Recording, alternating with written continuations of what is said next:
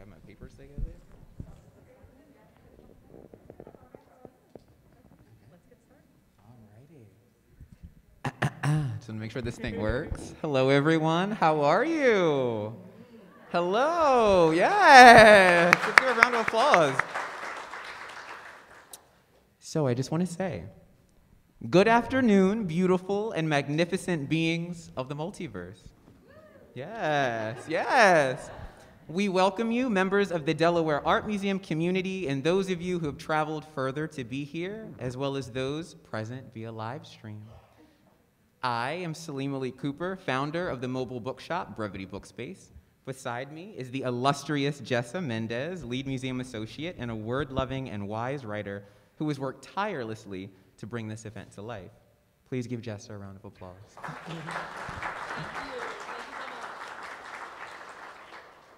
We are both overjoyed to bring you the National Book Foundation's presentation of Rewriting American Memory. Thank you, Stuart Jackson, for your hard work in setting up the auditorium and AV.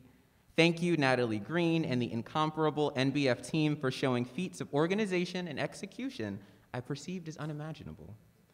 Thank you, Clint, Kali, and Dolen for gracing Delaware with your lights, which in their individual nature examines the sharp and smooth of human relation. We would also like to thank the DDOA, as this organization is supported in part by a grant from the Delaware Division of the Arts, a state agency in partnership with the National Endowment for the Arts. The division promotes Delaware art events on delawarescene.com. We also would like to thank Delaware Humanities for sponsoring yesterday's Wilmington Writers Conference. We would love for you to enjoy the rest of your visit with a stop by Gallery 10 to see In Conversation, Will Wilson, our current exhibition that explores the relationship of technology, agency, and identity with specific historical representation of Native peoples in North America. Perhaps you can also take a moment to support the museum store and buy a book today and just maybe get it signed. The night is young. In closing, I'd like to recall the privilege to be in this place at this time in the presence of writers who I am sure will give us a clarion call in the air of our current national situation. Let us open ourselves to the possibilities of the truths we have forgotten, those that have been erased, and those that reside in some unknown, systematically rendered shadow.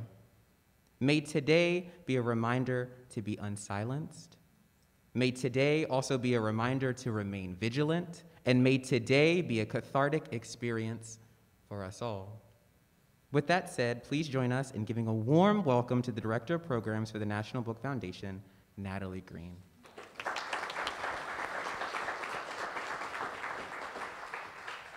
That's why you're never supposed to follow a poet. But I'll do my very best to keep it really short so we can save time for what you're actually here for, the folks on stage. Like Salim said, I'm Natalie Green, the Director of Programs at the National Book Foundation. It's my pleasure to welcome you to this afternoon's event, presented in partnership with our friends at the Delaware Art Museum and Brevity Bookspace. So many thanks to Jessa Mendez and Salim Cooper for dreaming and scheming with me from start to finish and gently teasing the many, many emails I've sent along the way. And thanks to Stuart Jackson, Casey Rosario, and AGI Media for making us look and sound pretty. And most importantly, thanks to you all for joining us in person and online. Some of you may know the National Book Foundation as the presenter of the National Book Awards, or what I like to call the shiny sticker on book covers, which has honored the best literature in America since 1950. Through the support of readers like you and the Mellon Foundation, we work to reach readers everywhere, through our education and public programming, online and in person, in 46 states and counting. If you're interested in learning more about what we're up to, please visit our website at nationalbook.org and sign up for our monthly newsletter. There's a clipboard on the table right after you exit the theater. Today we're gathered for a conversation with National Book Award honored authors Kali Fajardo-Anstine and Clint Smith on Rewriting American Memory, moderated by author and professor Dolen Perkins-Valdez. The authors will read from and chat about their work, and then we'll open up at the end to a few questions from our in-person audience. If you have a question, there's a mic to the front of the stage here. Please form a queue behind it, and we'll get through as many as we're able to. Following the event, the authors will move over to the signing area upstairs in front of the bookstore, with extra thanks to Jessa and the museum store for acting as our bookseller today. And now I'm delighted to introduce our authors. Kali Fajardo-Anstine is the author of the national best-selling novel, Woman of Light, and the story collection, Sabrina and Corina, a finalist for the National Book Award and winner of an American Book Award. She is the 2021 recipient of the Addison M. Metcalf Award from the American Academy of Arts and Letters, and she has written for the New York Times, The Atlantic, Harper's Bazaar, Elle, O, the Oprah magazine, and elsewhere. I had to tease Kali that I needed a shorter version of her bio because she has so many accolades at this point. I was like, it's too much. Born and raised in Denver, Colorado, she is the 2022 to 2024 Endowed Chair in Creative Writing at Texas State University. Clint Smith is a staff writer at The Atlantic. He's the author of the narrative nonfiction book, How the Word is Passed, A Reckoning with the History of Slavery Across America, which was a #1 New York Times bestseller and longlisted for the National Book Award. He is also the author of the brilliant poetry collection, Counting Descent, which won the 2017 Literary Award for Best Poetry Book from the Black Caucus of the ALA, and was a finalist for an NAACP Image Award. His writing has been published in The New Yorker, the New York Times Magazine, the Paris Review, and elsewhere. Born and raised in New Orleans, he received his BA in English from Davidson College and his PhD in education from Harvard. And our moderator, Dolen Perkins-Valdez, is the New York Times bestselling author of 3 novels, Wench, Bomb, and Take My Hand. Her short fiction has appeared in the Kenyon Review, Story Quarterly, Story South, and elsewhere. She is the current chair of the board of the Penn-Faulkner Foundation. On behalf of the foundation, she has visited nearly every public high school in the District of Columbia to talk about the importance of reading and writing. She is currently associate professor in the literature.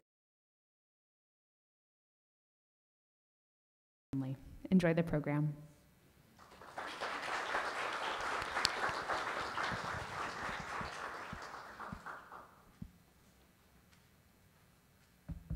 How's everybody doing?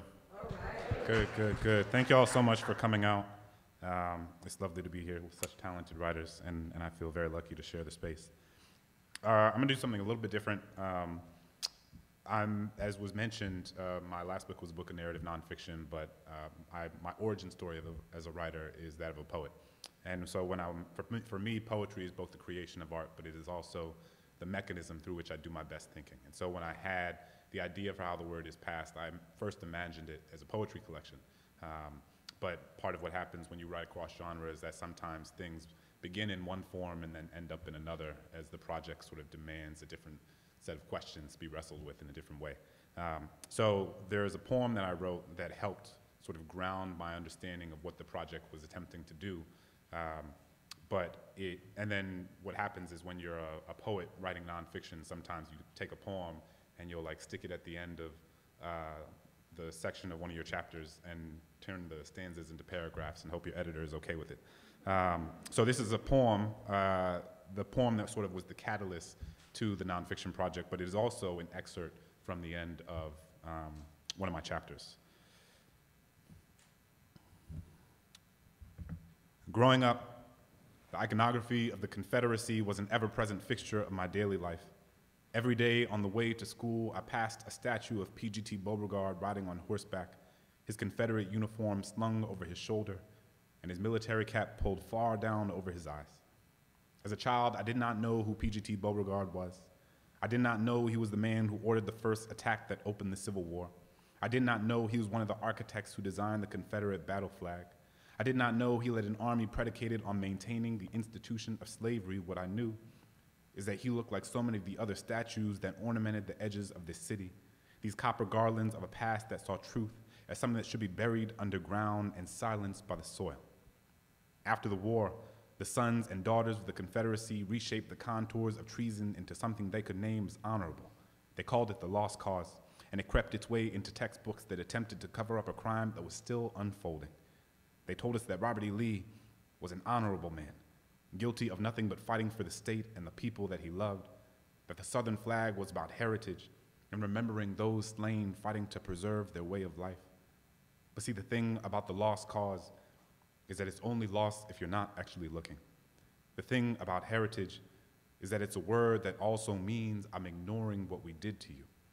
I was taught the Civil War wasn't about slavery, but I was never taught how the declarations of Confederate secession had the promise of human bondage carved into its stone. I was taught the war was about economics, but I was never taught that in 1860, the 4 million enslaved black people were worth more than every bank, factory, and railroad combined. I was taught the Civil War was about states' rights, but I was never taught how the Fugitive Slave Act could care less about a border and spell Georgia and Massachusetts the exact same way. It's easy to look at a flag and call it heritage when you don't see the black bodies buried behind it. It's easy to look at a statue and call it history when you ignore the laws written in its wake. I come from a city that is filled with statues of white men on pedestals and black children playing beneath them, where we played trumpets and trombones to drown out the Dixie song that still whistled in the wind. In New Orleans, there are over 100 schools, roads, and buildings named for Confederates and slaveholders. Every day, I used to walk into buildings named after people who never wanted me to be there. Every time I returned home, I would drive on streets named for those who didn't think of me as human, go straight for 2 miles on Robert E. Lee, take a left on Jefferson Davis, make the first right on Claiborne. Translation, go straight for 2 miles on the general who slaughtered hundreds of black soldiers who were trying to surrender, take a left on the president of the Confederacy who made the torture of black bodies the cornerstone of his new nation, make the first right on the man who mounted the heads of rebelling slaves on stakes and spread them across the city in order to prevent the others from getting any ideas. What name is there for this sort of violence? What do you call it when the road you walk on is named for those who imagined you under a noose? What do you call it when the roof over your head is named after people who would have wanted the bricks to crush you? Thank you.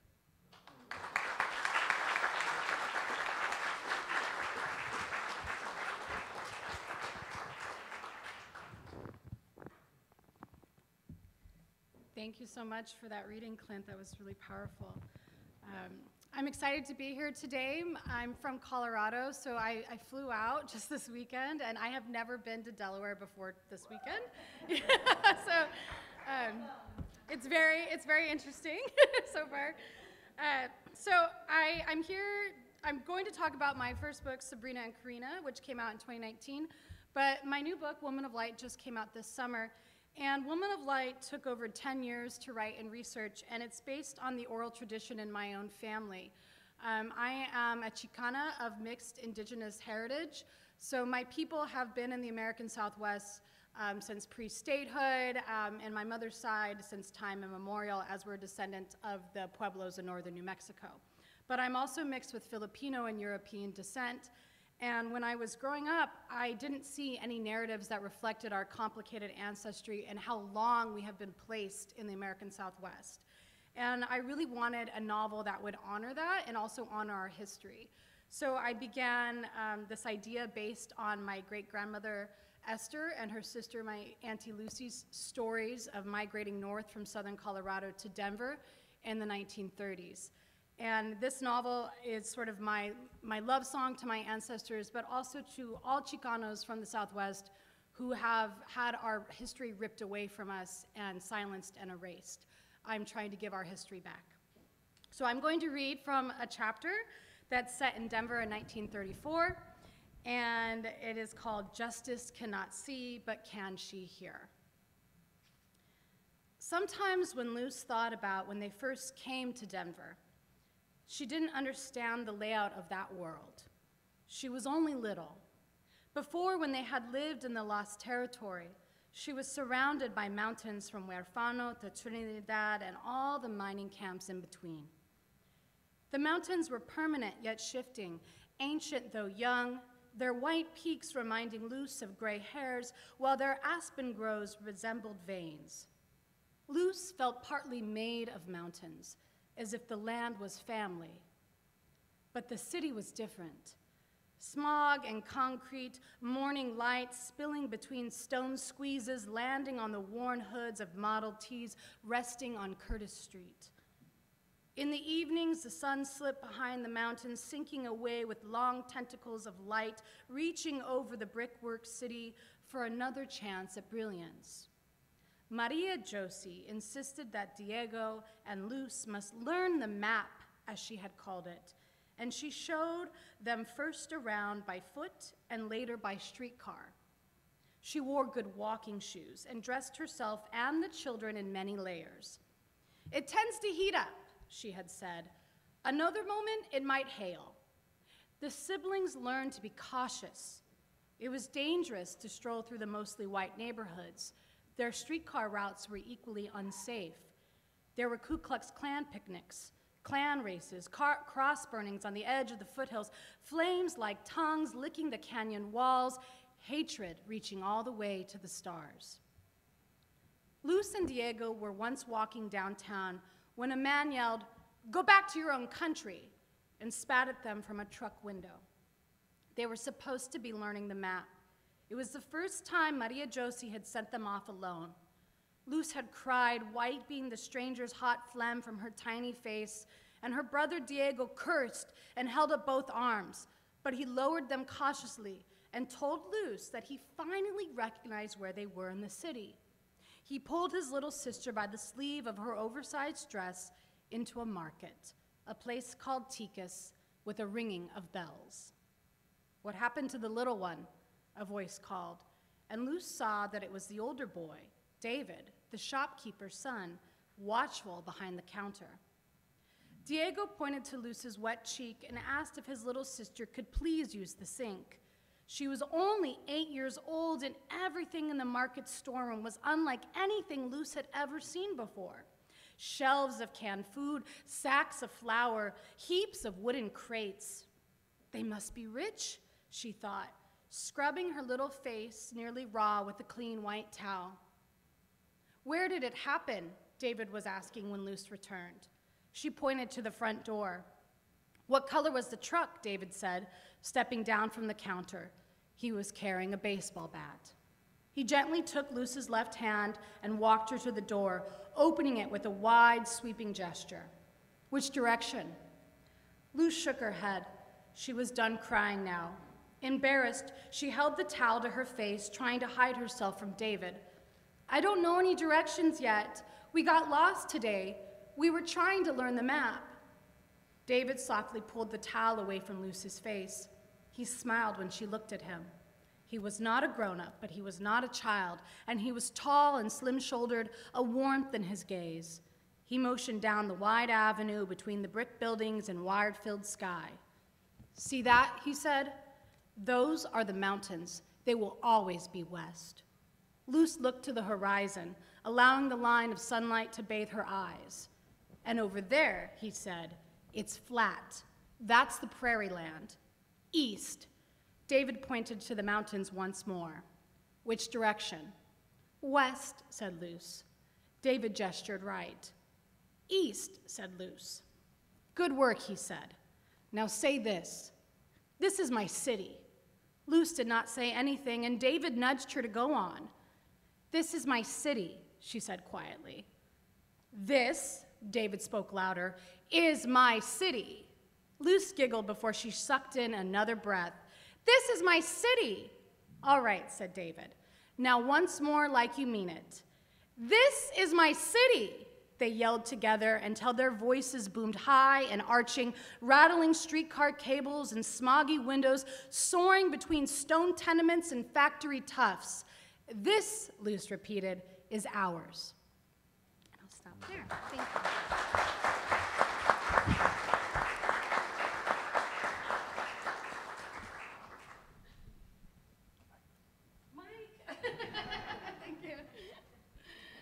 They said I had the hardest job of all, which is to remember the mic.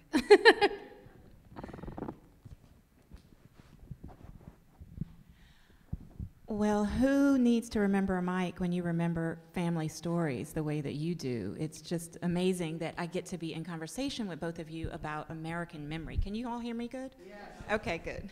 I can't hear myself that well, but that's fine. What a pleasure it is to be here. Talking about American memory here in Delaware, the first state, and also thinking about what your projects have in common with excavating these stories, with rewriting American memory in so many interesting ways. I wanted to begin with the dedications of your books. Clint, you dedicate How the Word is Passed to your children.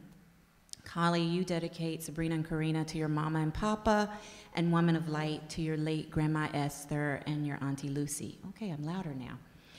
I've heard you call this, Kali, your heart song to your people.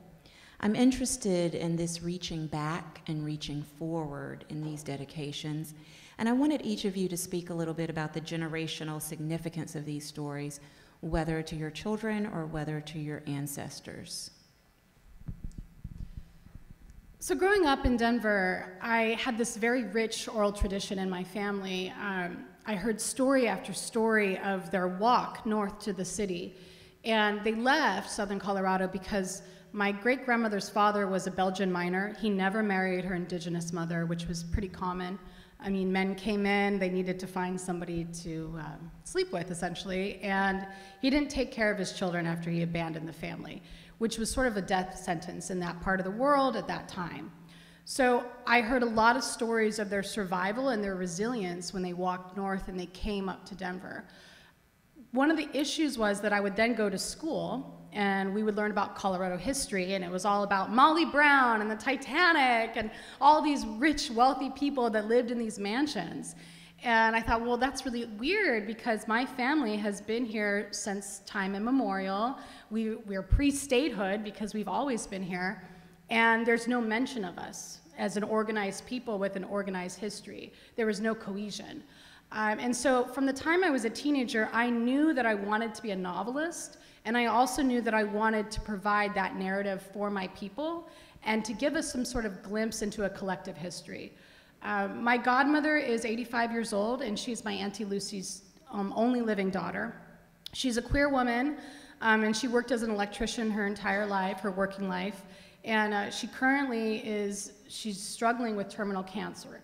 And one of the greatest gifts of writing Woman of Light is that my godmother lived long enough to read it. She read it twice, and she said that she looked up to heaven and she goes, look, ancestors, we're in a book. And she thanked, she thanked the ancestors for giving those stories, but she told me her whole life she had to hide parts of herself, whether it was being Mexican American and Indigenous or whether it was being a lesbian.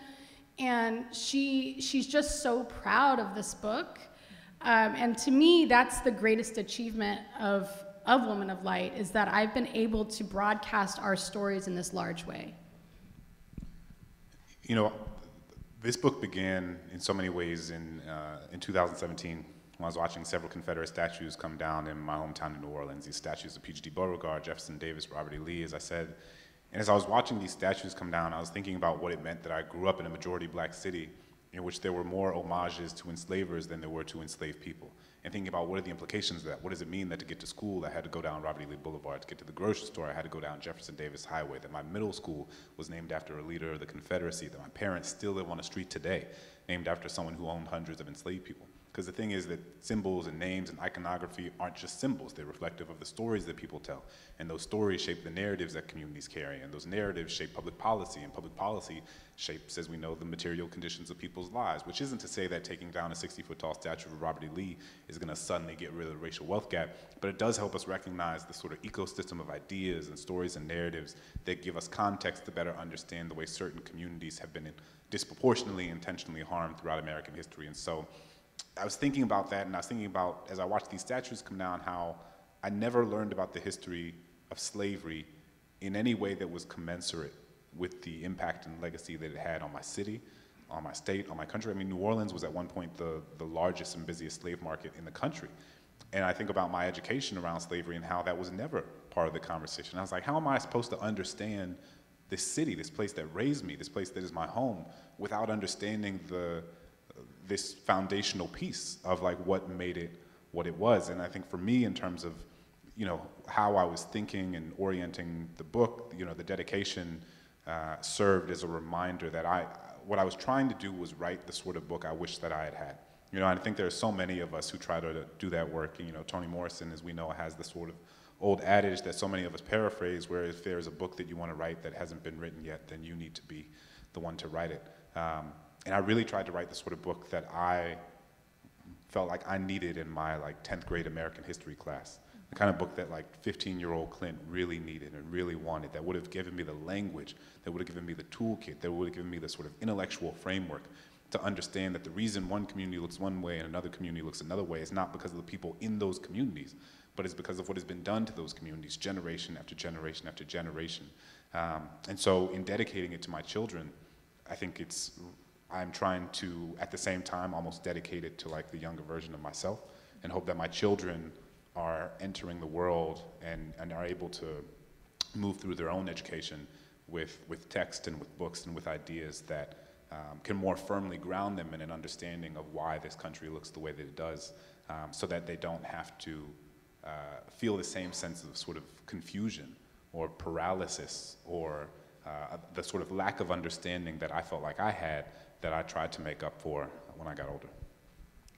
It's interesting because I have two daughters, and I feel like their whole lives I've been trying to educate them on Black history. And not only do I feel like I educate them, I educate their teachers, I educate their friends. And part of what I have been trying to do, and I'm mentioning this because while reading your book I had this epiphany, and I just want to hear what you think about it, was part of what I've been trying to do is teach them this is not just a story of victimhood, that this is a story of defiance and rebellion and survival and intelligent scheming, right? Things that we aren't usually taught about it. But after reading your book, I had this other revelation, which I thought to myself, one of the things that I need to do more of, and what I think maybe we need to do more of, is not shying away from placing the blame where it's due. That we need to be more forthright in saying, these were corrupt and immoral people who enacted this harm, because quite often when you leave that out and you have a Black child in school, particularly in a school where they're the minority, they're carrying the weight of the shame. And so I wanted to ask you about discomfort, and I think I'm coming to you with this question too, Kali. There's a certain discomfort in rewriting and correcting this history. What are your thoughts about the kind of discomfort that people might feel when you speak truth to power? Yeah, thank you for that question. I'm thinking of a couple things. One is this sense of, I think often about this James Baldwin essay, a piece he wrote in 1964, or published in 1964, called A Talk to Teachers. And it's based on a speech that he gave to a group of New York City educators in 1963. And in it, one of the things that he says is that the role of the teacher is to help the Black child understand that even though the world tells them that they are criminal, the role of the teacher is to help that child understand that it is the history and it is the society that created the conditions that that child is forced to grow up in that is the real criminal. And for many of us, that feels intuitive, especially now in 2022, given that our sort of collective lexicon and understanding of the history and manifestations of racism is largely in a more sophisticated space than it was 10 years ago at the beginning of the Black Lives Matter movement. But I think we can forget how it's not necessarily intuitive to so many young people in the same way. And I think so much of my work generally, and certainly in the context of this book, was shaped by having been a high school teacher. I was a high school English teacher for a few years before I went to graduate school. And I remember both the feeling that I had when I was in high school, feeling like I didn't have the language, feeling like I didn't have the understanding that I needed. And I experienced that in the same way when I was an educator. And I think I taught a school majority Black and Latinx students, majority free and reduced lunch. I mean, the same story that exists across public schools across this country.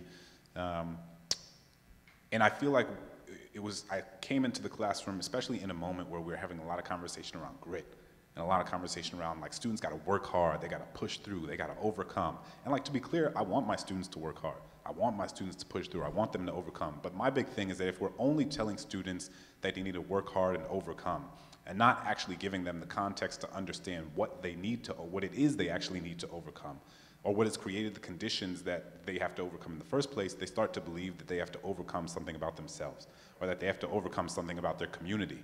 And I saw that manifesting itself in all sorts of ways in my students, and it's like, no, there's nothing that you or your parents or your grandparents have done to deserve the conditions that you are growing up in. This is the result of decades and centuries of policy and judicial decisions and legislation. that have saturated so many of these communities with violence and poverty. And part of my work, I felt, was to help give students that same language and that same history to understand the history of housing discrimination in their community, understand the history of mass criminalization and incarceration in their community. I taught a lot of undocumented students to understand the history of immigration in this community and in our country, to just give people a sort of understanding, to give context to the idea that they should work hard so that they don't feel as if they are that they need to escape something about themselves or escape their community in order to be successful.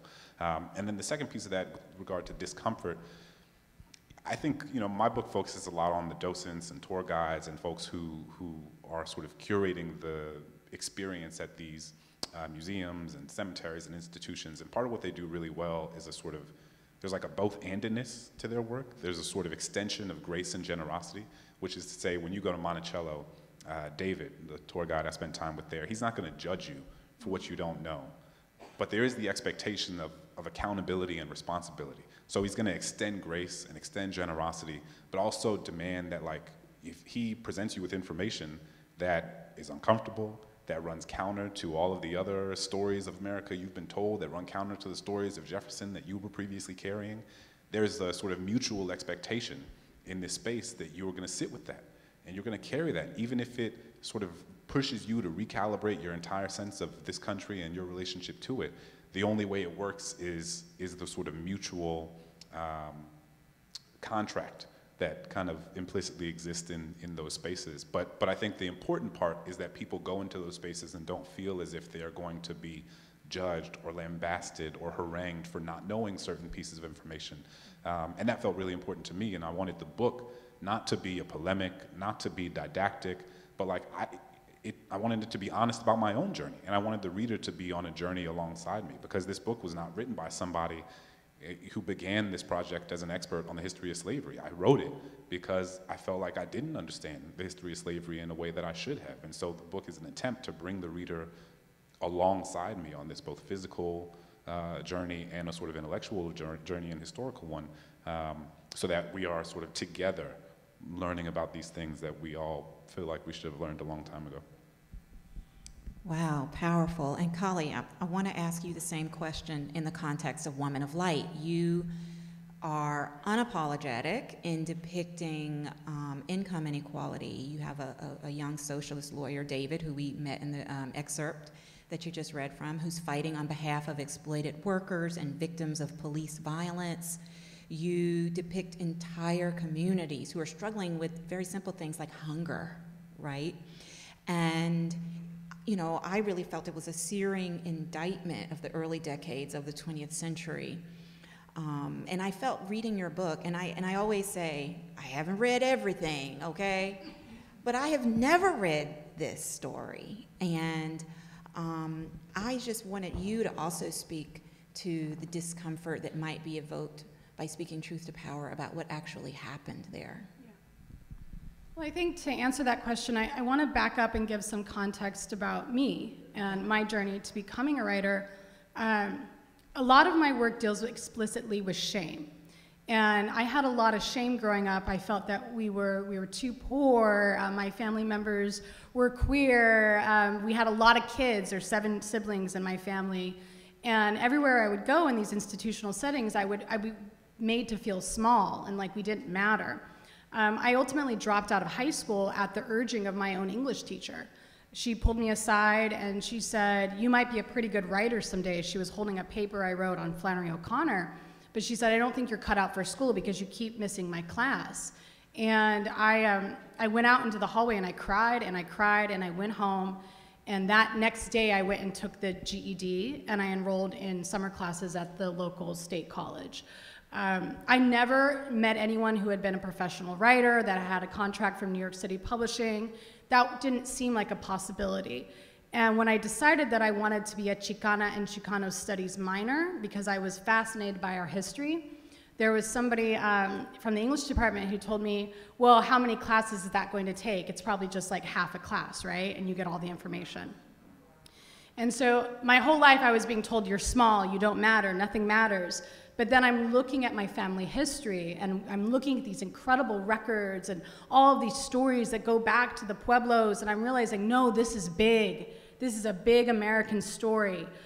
There's a reason why people in my mother's side, when they would pass away, we would have to scrounge money together to buy them plots. There's a reason why they're losing all their houses. There's a reason why they're dying young of illnesses that they caught at work because of the dangerous conditions.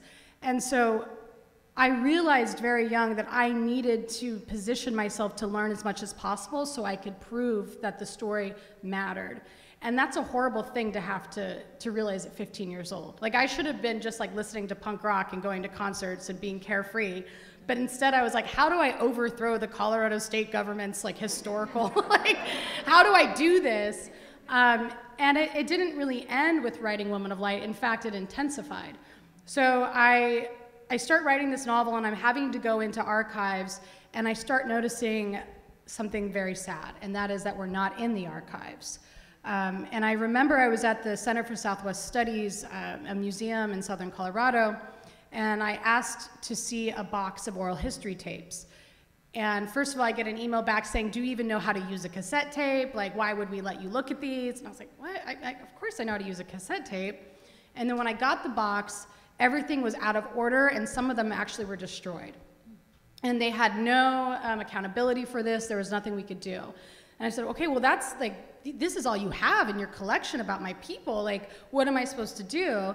And so I wrote like at the time I thought it was a very scathing email, but when I look back, it was, I was very gentle. I said, well, why are you not prioritizing our stories?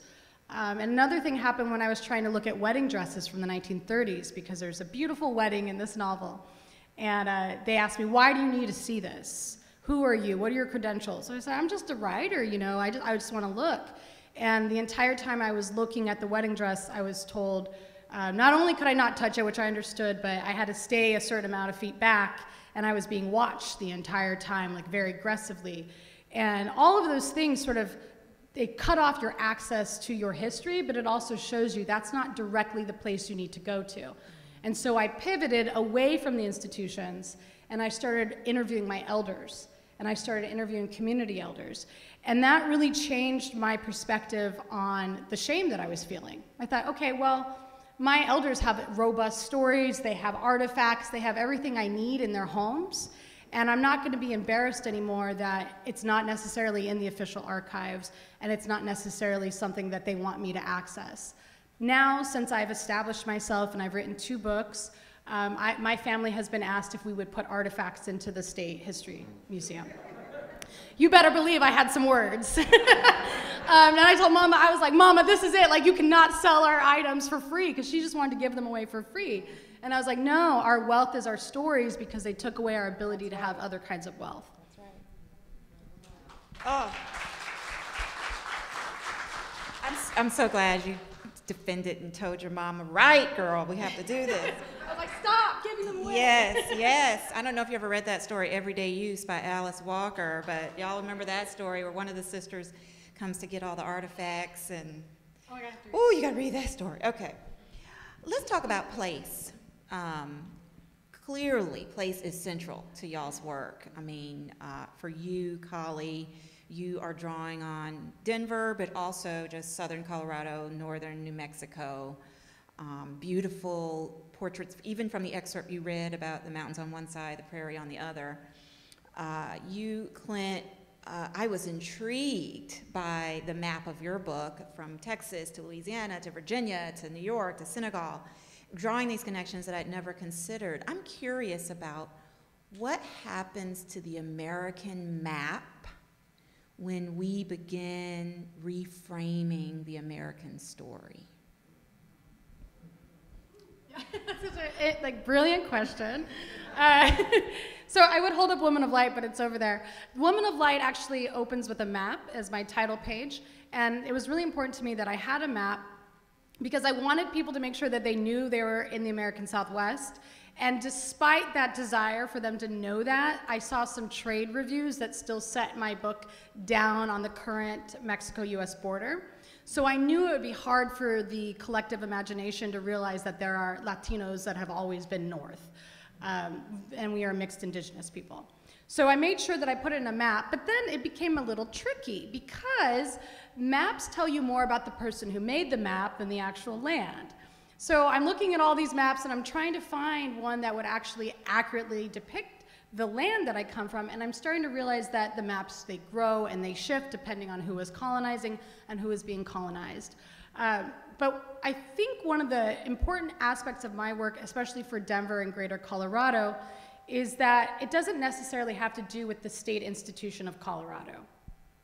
If you notice at the beginning of the novel, it's also dedicated to the people of Denver, not to Denver. I did not want this official city thinking I wrote them a book. This is for the people.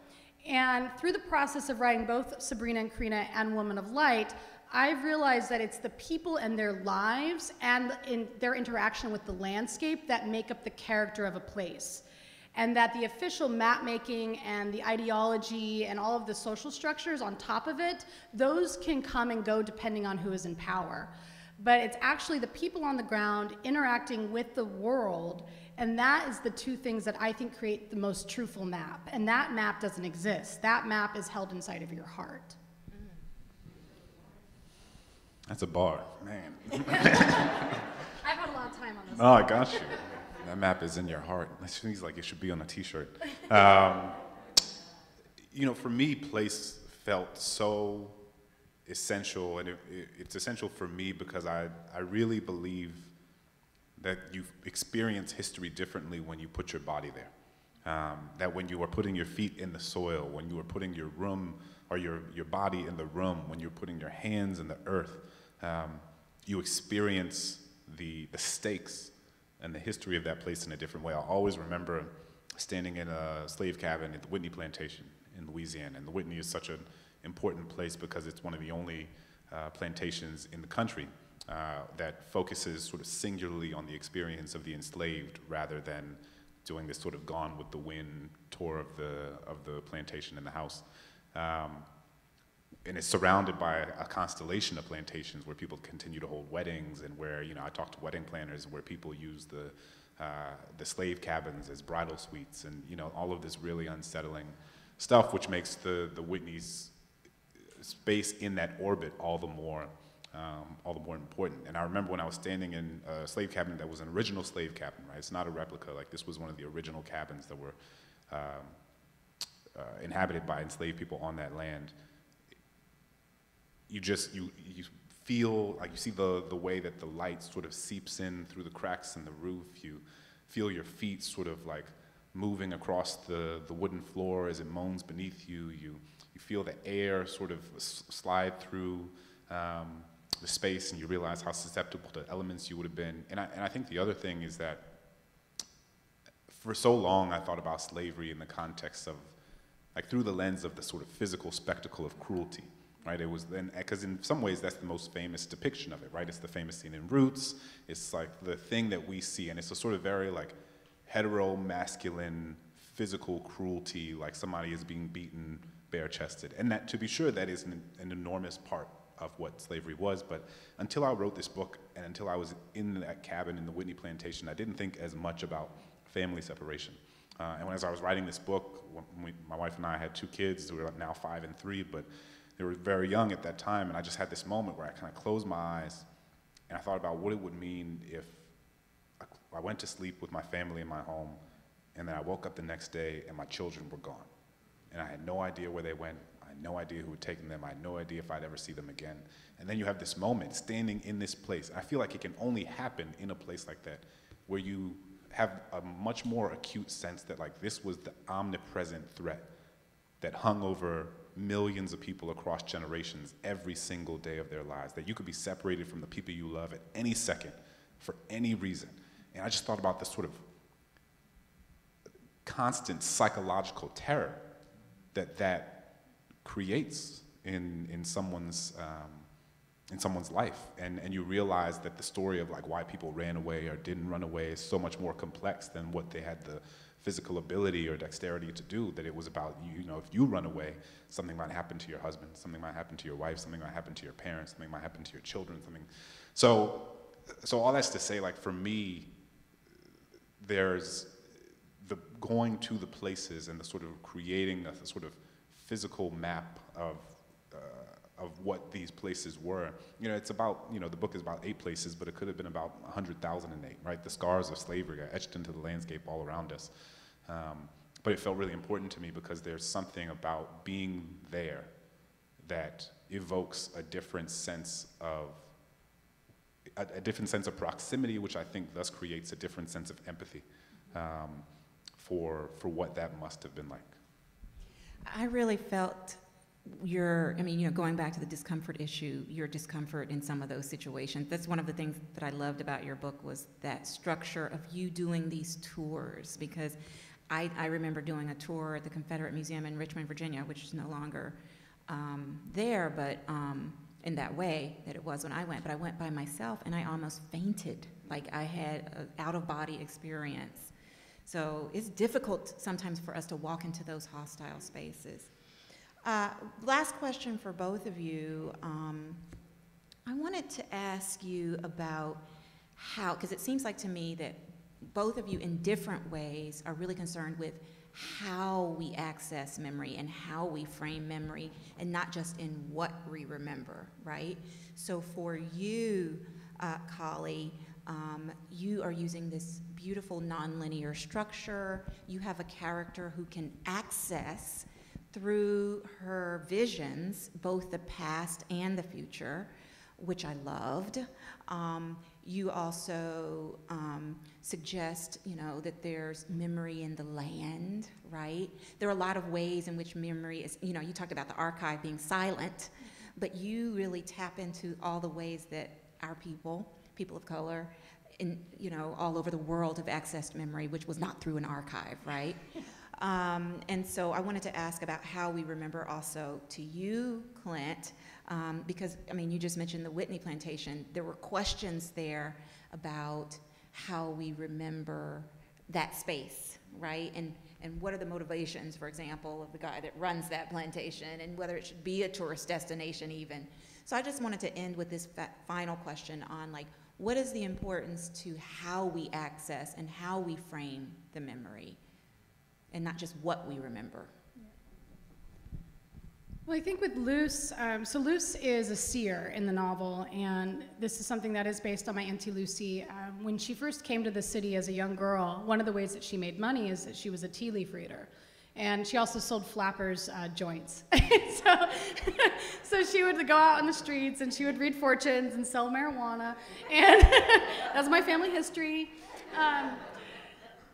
But, their premonitions were very common in my family, dreams, that kind of thing. And that was a form of knowledge that, again, the establishment would tell us it wasn't real. It wasn't real that my mother would have a dream that one of her children was in a car accident. It wasn't real that my auntie had shooting pains all down her arm and then found out that her husband had fallen while working on a tree.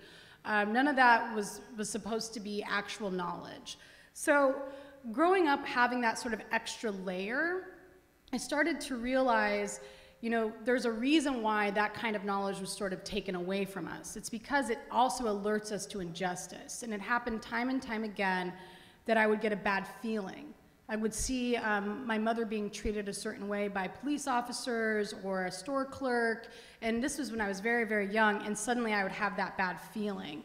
And so when I was developing Luce as a seer, someone who can both access the future a little bit, sometimes she gets her tea leaf reading wrong, but it's a really radical thing that she's able to access the ancestors' story. So A Woman of Light is told in 2 timelines, the 1890s and also the 1930s. The family in the 1890s, they are sharpshooters, they own a Wild West show, they're just these incredible performers. But there is an act of murder, and that severs, it's also a land grab that happens sort of halfway through the novel, that severs the family's ability to know any of that history.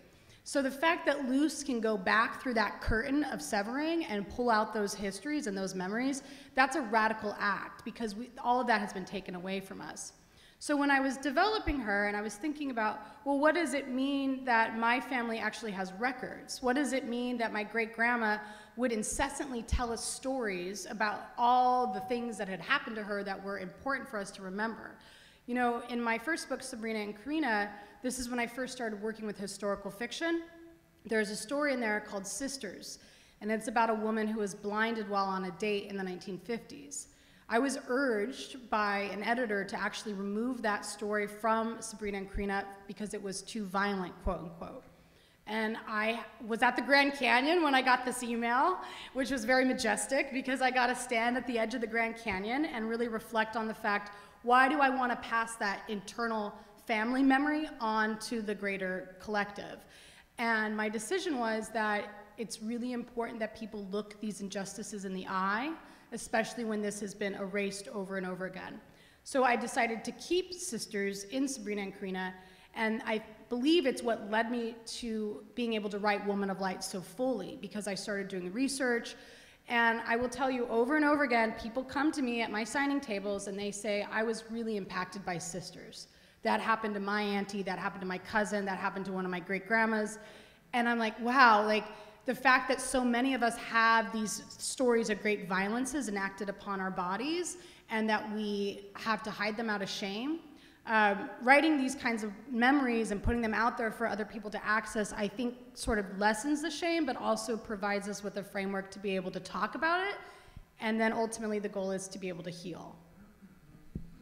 And I'll just end by saying, I think that one of the ways that our books are in conversation in so many ways is that we really sort of elevate and take seriously the legitimacy of oral histories and like what the archive is not just the piece of paper or the letter that was written or the document from the census, but it is also like your grandmother's stories, it's your great-grandfather's stories, it's the thing that your uncle told you when you were sitting on his lap. It's that these things that don't always have this form of institutional affiliation that might legitimate their existence as a primary source document, but that are essential to us, especially for coming from groups of people who've not always been able to have their histories written down for one way or another, one reason or another. I think for me, you know, there's a long history of the oral histories, slave oral histories, and through the Federal Writers Project of 1936 and 1938, lots of HBCUs collected oral histories over the course of the early 20th century. And you know, for a group of people who weren't able, by law, because they weren't allowed to read and write, to write their stories down, these are incredibly important, especially because until the Civil Rights Movement, the only sort of stories of slavery that historians took seriously were the stories written by former enslavers and their children. It's all the more important that we take seriously, and I think that more institutions, like places like Monticello, places like Whitney, are taking seriously the sort of oral histories that have been passed down through the generations of formerly enslaved people and their descendants as a way of shaping the sort of institutional responsibility of those places, and also of giving us a fuller sense of what the history of slavery in my context was like. Because, you know, as I talk about in the book, one of the things that happens is that when you only study the story of, you know, Frederick Douglass, or you only study the narrative of Harriet Tubman, you're getting a very specific slice of an enslaved experience. And like, those are the two of the most remarkable people that the universe has like ever created. And so it's great to like read the narrative of the life of Frederick Douglass, but it's also not gonna give you a sense of what life was like for like your ordinary enslaved person in Louisiana or Georgia or Mississippi. It's not a coincidence that the two most famous enslaved people were from Maryland, right? Where like their proximity to the North, their proximity to freedom, or an ostensibly free place, was much closer than that of someone who lived in Mississippi, Louisiana, Alabama, which shaped the sort of lives they were able to create, which shaped the way they were able to escape. And I think it's just really important, you know, for me it was really important to make sure that when we're thinking of what resistance looked like, when we're thinking of what a fully embodied life of an enslaved person looked like, that we're not only thinking of the most famous versions of that, but that we're also thinking of the people who didn't escape, who didn't run away, who didn't learn how to read and write, but who were born into what were just unfathomable circumstances and tried to make a meaningful life for themselves and their family in the midst of that. And I think that's one of the most beneficial things that the spending time with those narratives did for me. Thank you. So I'm going to ask, how much time do we have for audience questions? 2 audience questions. Sorry, we went over. You can ask the rest in the signing line or online. We're all available on social media. Anybody want to come down and ask a pressing question that is just on your mind? Okay. You don't even have to come down if you want me to repeat it. Okay. I'm pretty general, I guess, because I want to ask a question. I want to say I participate. I got it. Yeah, right. What do you want when you write these books? And thank you so much for coming and talking. When you write these books, what do you want the readers to do next? Like, how do you perceive the reader reaction, not just in the moment of the reading and the finishing, but in the closing and in the moving on? Like, what do you hope for me to do or for us to do when we read your books? And I think I'm going to just repeat it real quickly for the audio-visual people. What do you want the reader to do when they finish reading your book? You know, for me, I'm less interested in like a specific action as much as what I hope. Like when I finish a book that really, not like when I finished Kali's book, it gave me this remarkable sense of like curiosity and humility. I think I was like, man, there's so many more American stories I don't know. Because I similarly had never read a story like that. I never read a book like that with the characters from that set of American experiences. And I think for me, it feeds a sense of curiosity about wanting to learn more about that period of history. It gives me a sense of humility to remind me that like there's always more that even the most studied of us can continue to learn about this place we call home. And also just enhances a sense of, you know, I'm not someone who says like books are important because they increase empathy, because I think that can sometimes feel transactional. Like, but I do think sometimes when you finish a book, that sometimes at its best, it can expand your capacity for empathy, which I think ultimately makes us more thoughtful and generous people as we move through the world.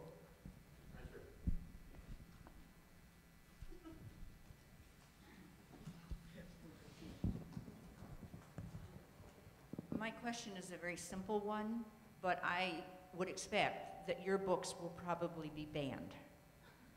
Okay, so I would like to know what anyone can do and how we can in any way overcome that type of situation. Thank you for that premonition that I hope. Is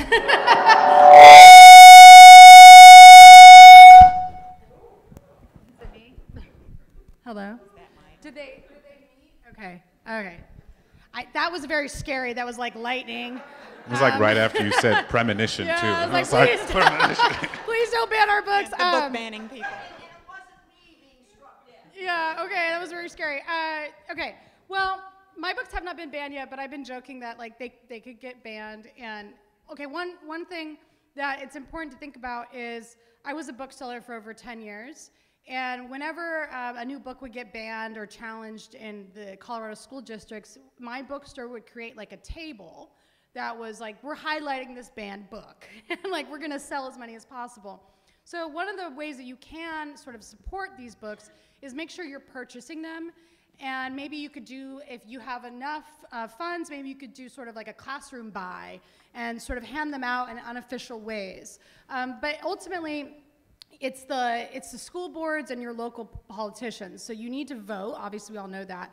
But in terms of trying to get these books into people's hands, your librarians, your teachers, and your booksellers are very important people to go to.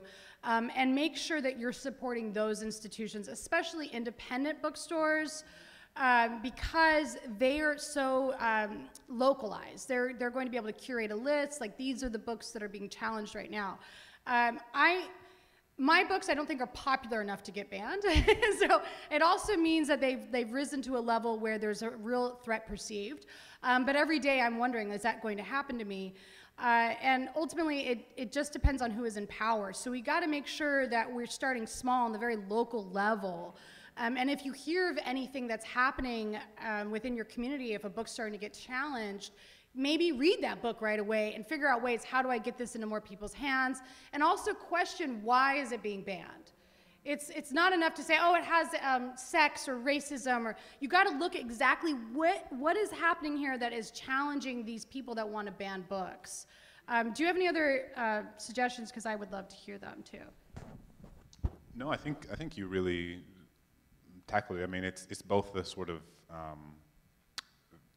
macro and micro level engagement, right? I think it is very much the sort of, like, it makes a difference when banned books, there's a sort of critical mass of folks who then purchase them, because it doesn't, ultimately publishing companies are like, they're businesses, and they go, they care a lot about sales, and so if they see people responding to a ban by supporting that book and buying that book, then they are not, you don't want publishers to be scared to publish books like that again. Yeah. But like, if they continue to be bought, then the incentive is to continue to publish books that are doing a similar sort of work.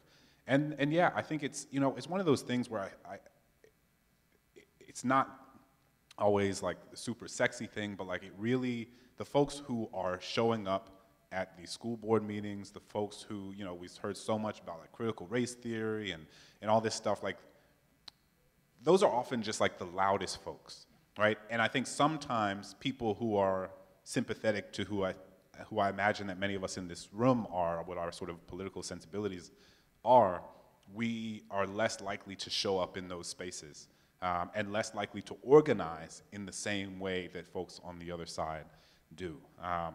And so I think that organizing is really important. And again, that can be on like on a sort of community-based level with like organizing book clubs of banned books.